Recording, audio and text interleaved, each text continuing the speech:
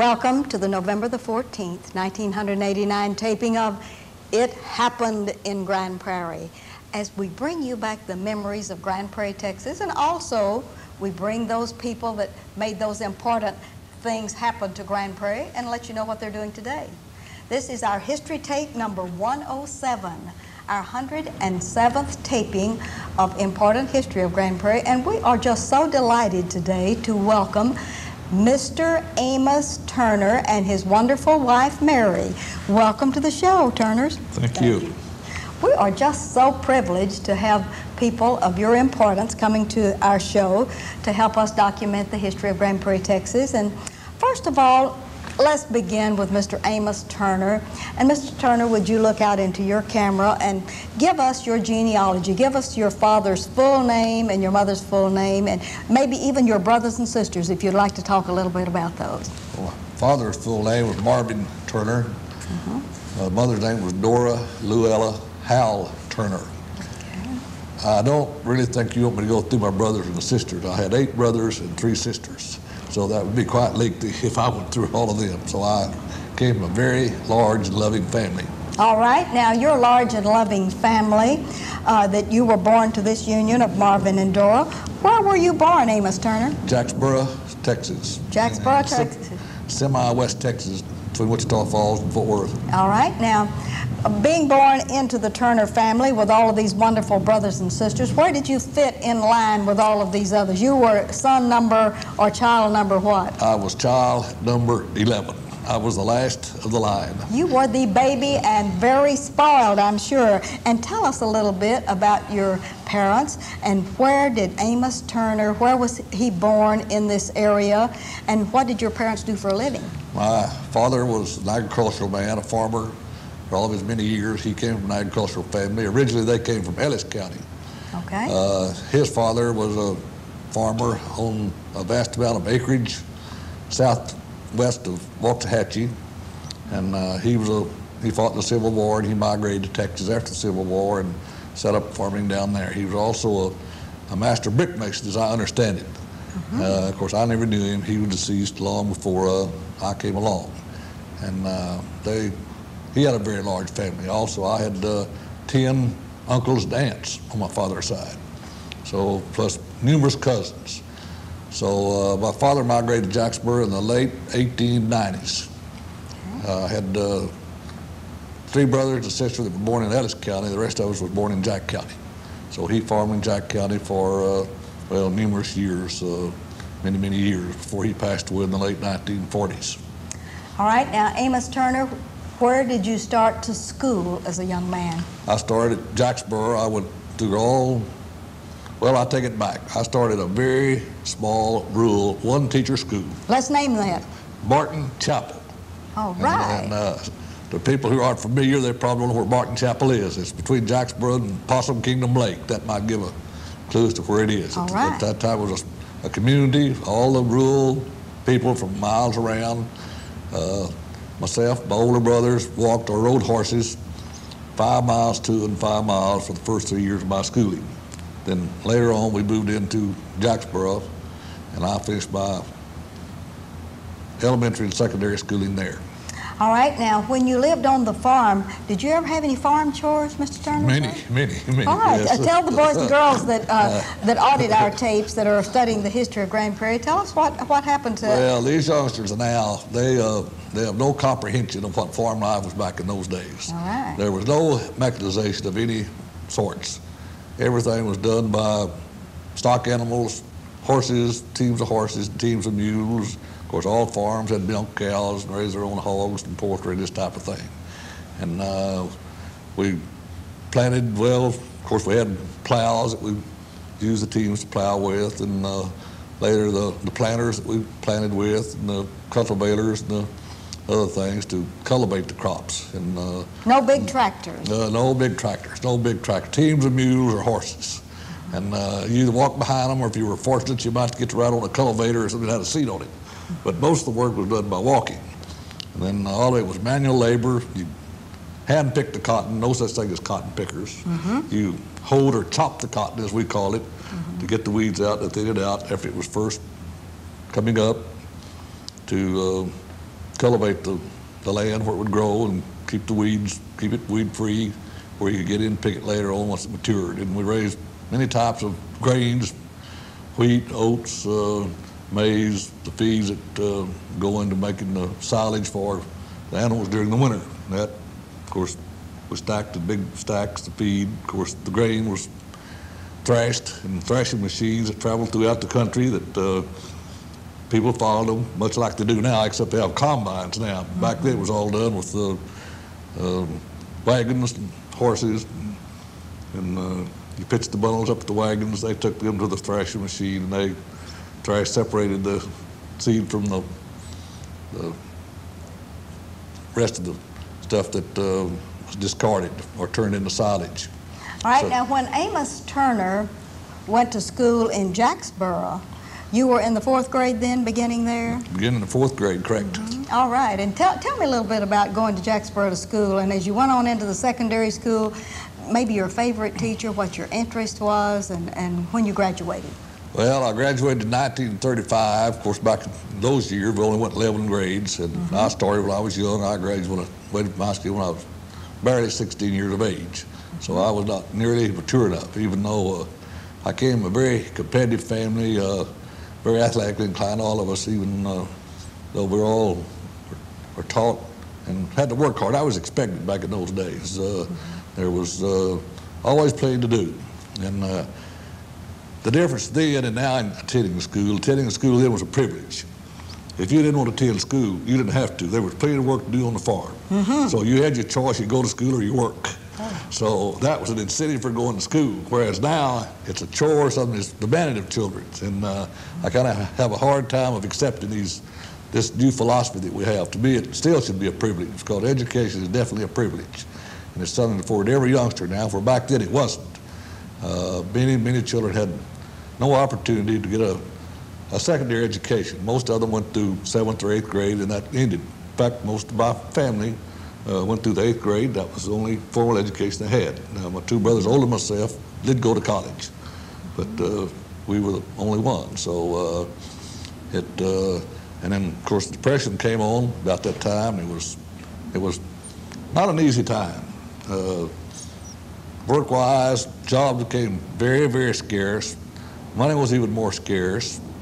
So it was a most difficult time for not only my family, but all families. All right. All the families were having a hard time back then. All right, now talk about high school.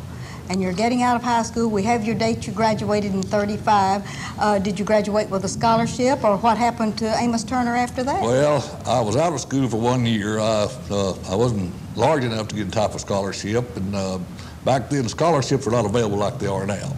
And you earned scholarships then. You went to school and earned them. And I was not the best of students. I was too wrapped up in athletics. I played all sports in high school, and later that before it had been good stead. I stayed out of school 1 year and worked on a farm. In fact, a cotton patch caused me to get a college education. When I started picking that cotton in the frosty November mornings, I thought there must be an easy way to make a living in this world than doing this. So I made up my mind the following year I was going to college one way or another. And so I managed to scrape together a little money and go to school and work for a scholarship in football and earned it the first year. Then for the last 3.5 years, I was on an athletic scholarship, played football and basketball both in college. And, you didn't tell us the name of that wonderful college. Trinity University. It was at Waxahachie at that time. All right. It's one of the top-ranked schools in the nation today, scholastic-wise. It's now, of course, it moved to San Antonio shortly, during the war years, actually. And I'm still closely associated with it. I have friends who are, well, most of them are retired that taught down there, went there, but we have 2 reunions a year. I'm still very close to my college teammates that I played football and basketball with, and so it is a real fine liberal arts college. It ranks in probably the top 3 or 4% in the United States. It's up there with the elite, and it was tough then. The scholastics were very tough. To graduate from Trinity meant something, and fortunately as I matured and grew older, then your ideas and philosophies and things change. My attitudes about schoolwork changed. In the last 2 years, I was able to make the the dean's list scholastically.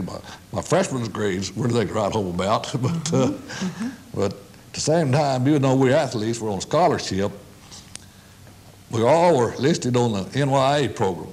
And if you don't know what that means, that was the National Youth Administration Program. And the school got money from the government for us going to school. But after our seasons were over, we worked on campus. We literally got out and worked. We got 25 cents an hour for trimming hedges, digging clover off the football field with a kitchen knife, or doing whatever needed to be done. And so none of the athletes were exempt. We all literally worked for our education. Whereas now these youngsters would rebel at that. They would not consider any type of menial labor in order to get their education. So it did well, a very close bond. For all of us were about in the same boat. We shared each other's clothes. None of us had automobiles.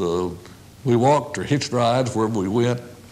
So it made for a very close-knit and group that has very much affection for each other till today. And fortunately, most of us made it through the war out of that class, out of my class right before me and the one right behind me, of course, the ones I was closest with. And of course, we were all the first ones called up when the war came. And so we all went in the service in 41, the ones who were not handicapped. And we served.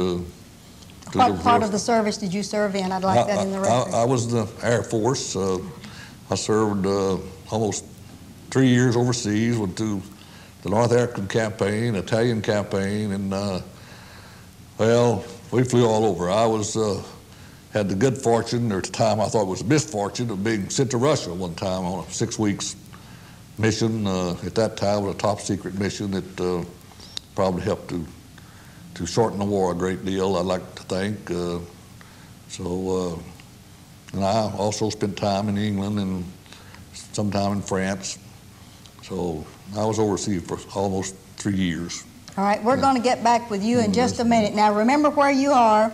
You're in the Air Force, and then we're going to hook back up to that. But let's get with Mary a minute. Mary, yes. We want you to look out into your camera, and we want to hear about you and about your family. Start with your genealogy. Would you do that for us? My father was Henry Elbert Evans, and my mother was Hetty Vincent Evans.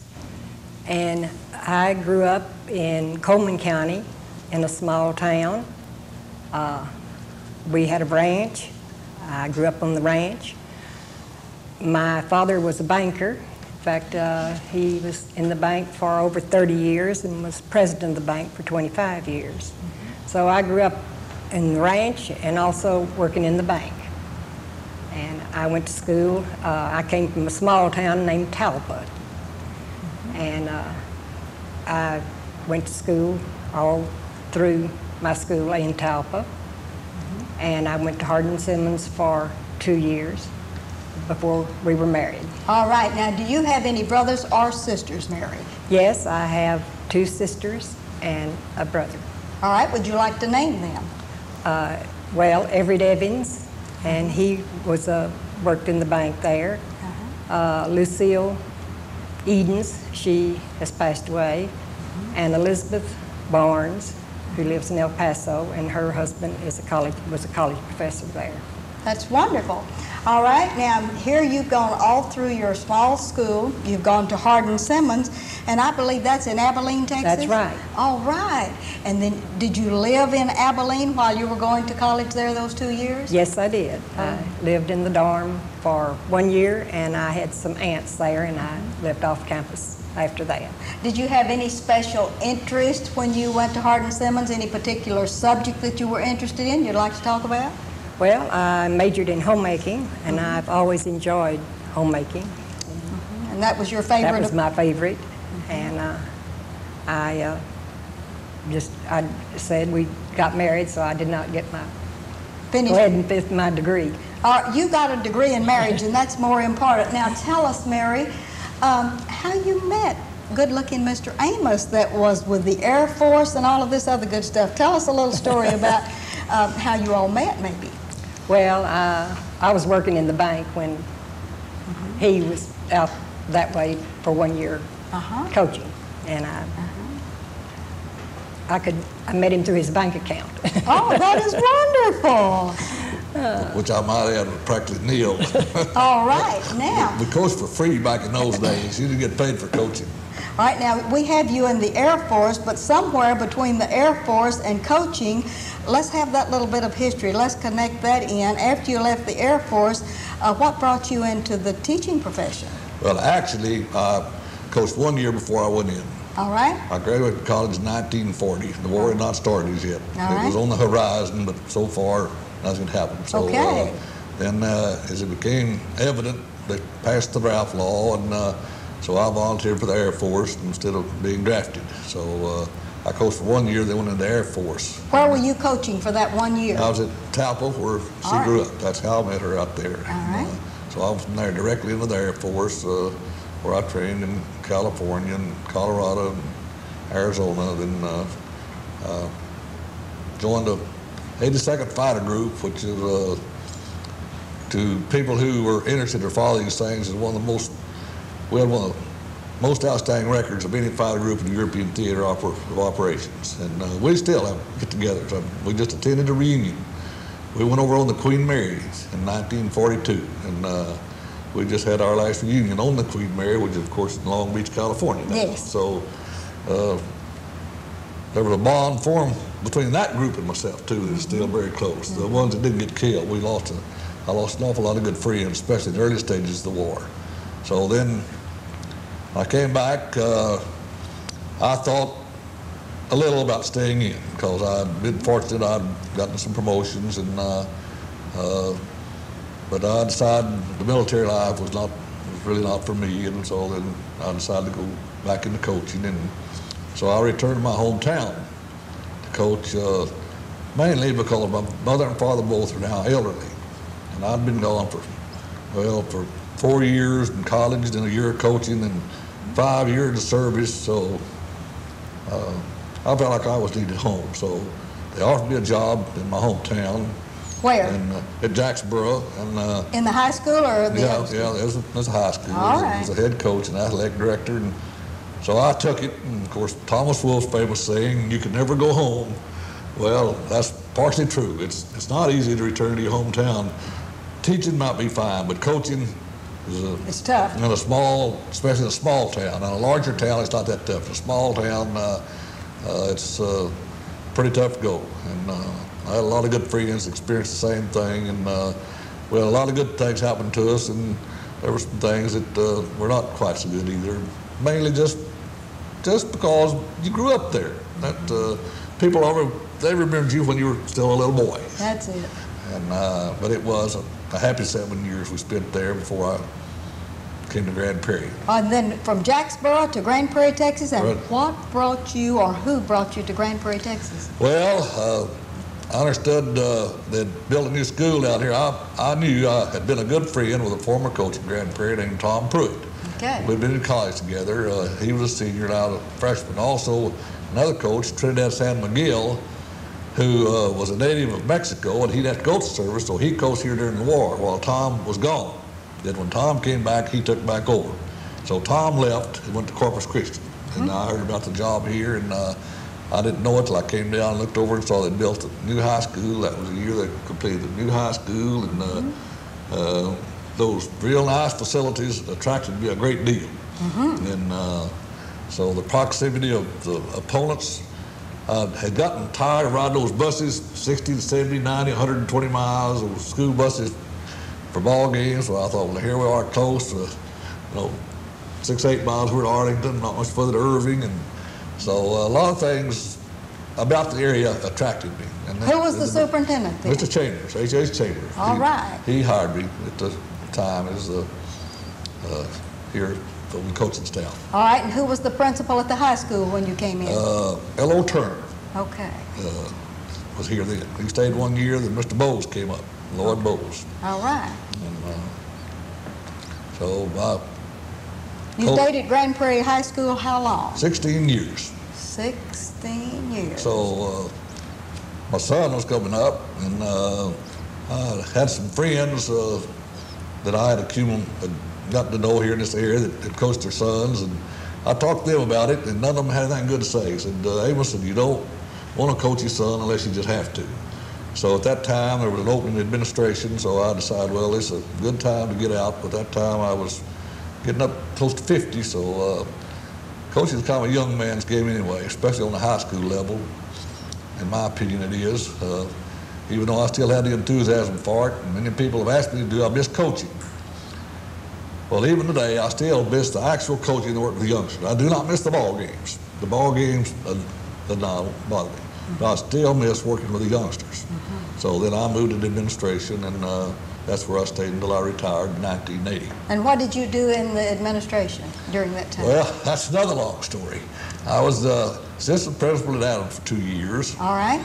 And I went to Fannin, your neck of the woods over there, bet. close to where you live, for 2 more years. As principal. That's right. Then I came back to Adams as the principal. All right. And I went through the transition from the junior high to the middle school. That's when that transition came about.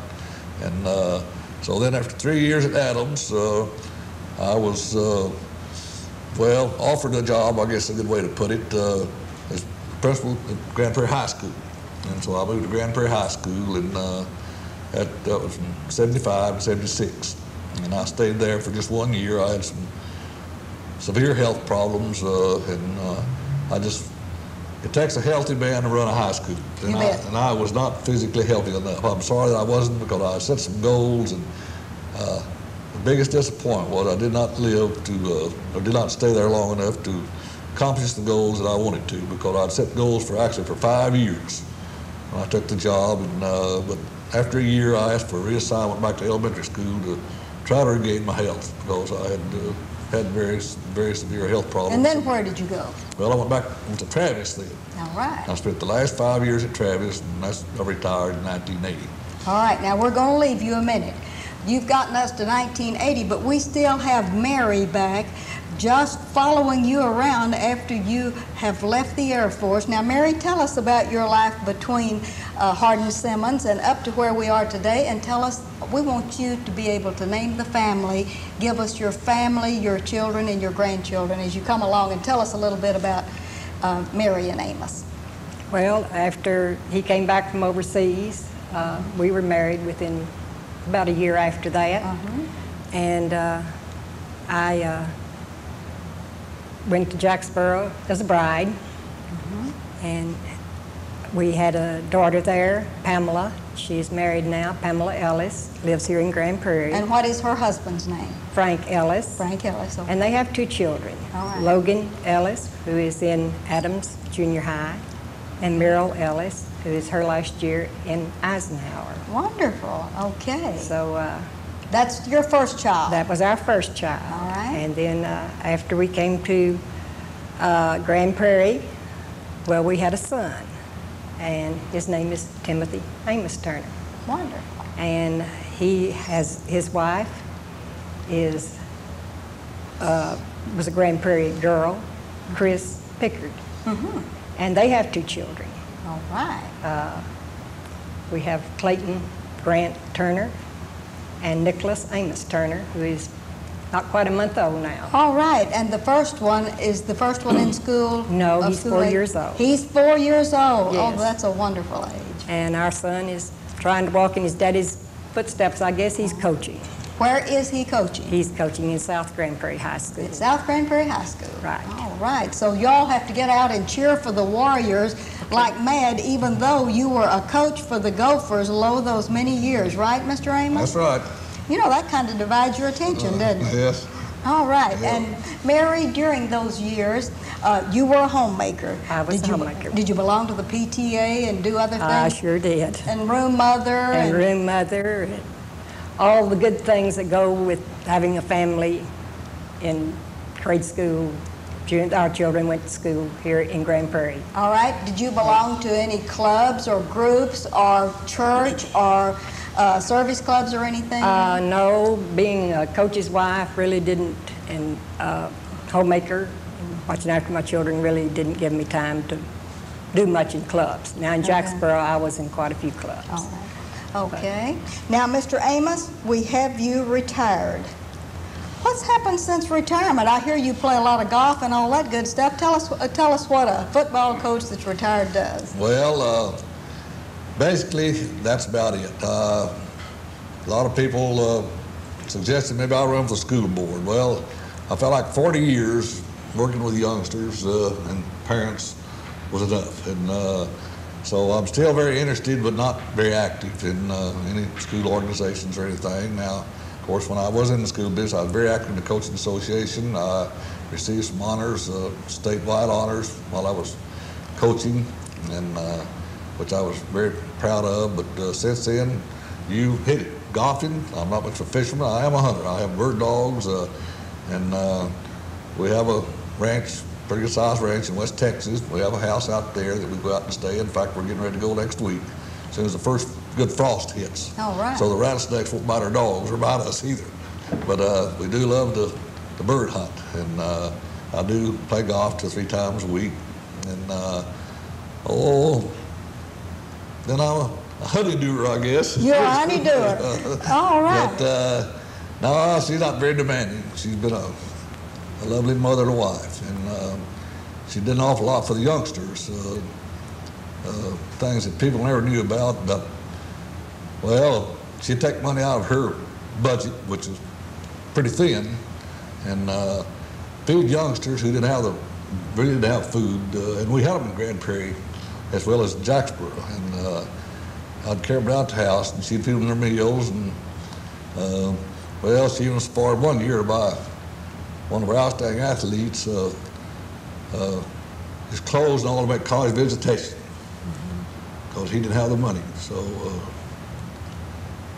she was about as fine a coach's wife as she could ever have. And, all right. And she kept me from going into private business on 3 or 4 occasions, and also kept me from going into college coaching. I was offered 4 college coaching jobs, and after analyzing them, well, I decided some things about college coaching I didn't particularly like. I would love the coaching end of it, the recruiting and all the things that go on. Went back then. Now they're just coming to light, but it had happened back then too. And I did not want to be a part of that at all. So, but you have 1/2 minute to look right out into your camera and give the boys and girls a 1-minute exhortation about how important it is to live a good life.